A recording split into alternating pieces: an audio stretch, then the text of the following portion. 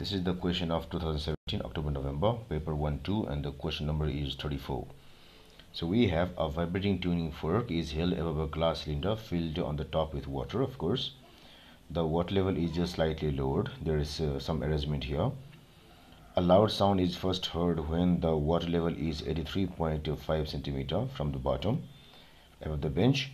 The next loud sound is heard when the water level is 17.1 centimeter above the bench.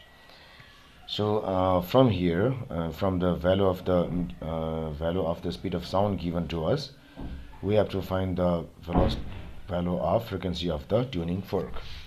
So in this case, let us realize that excuse me. Let's realize that in a certain long tube, as we have drawn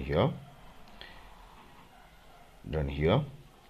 So if this is the open end, what we have is, and if this is a tube, so when we go on emptying water from this tube, so what happens here is what has happened here is, when the water level was here, it gave the loud sound. That means at that time it is anode here, node here.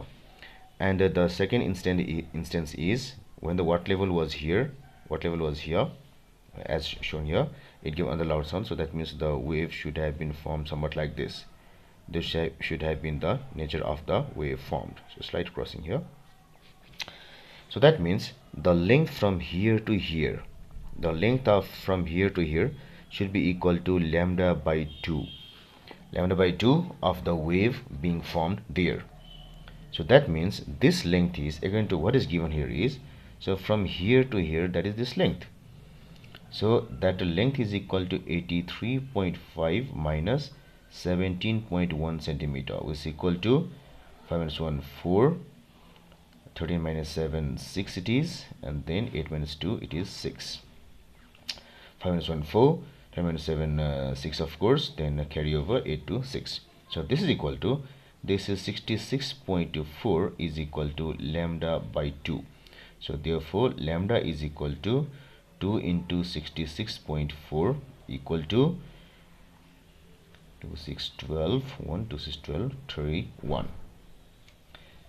So now with the speed given, we have the frequency equal to velocity by lambda equal to 340 meter per second by, now we have to express lambda also in meters, so this will be equal to 1.328 meters.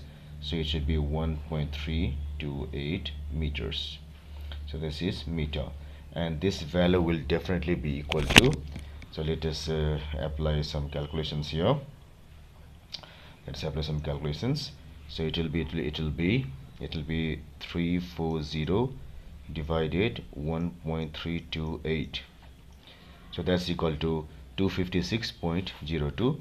So it is 256 hertz. And the answer choice which goes with this is choice number B, of course.